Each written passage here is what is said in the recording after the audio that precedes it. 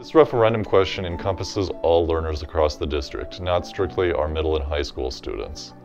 While passage of this referendum would allow for continuation of the one-to-one program at our middle and high schools, funding made available through the question will also be available for use for technology infrastructure, services, and devices across the entire district, able to impact all learners at all grade levels. This referendum asks for $450,000 per year for a period of 5 years and does not cause taxes to increase.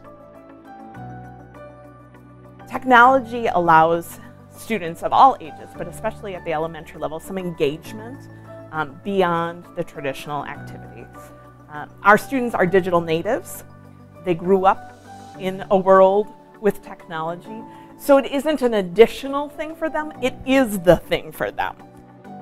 Sometimes in class we build different stuff on iPads or Chromebooks or computers.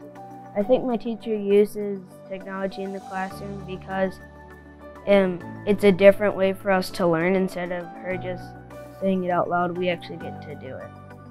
We have 4th and 5th graders who are working on coding, and they're learning problem solving, and they're using teamwork, and they're getting frustrated, and they're learning, and they're creating. And that's all part of those soft skills that kids need as they grow up and as they enter our workforce.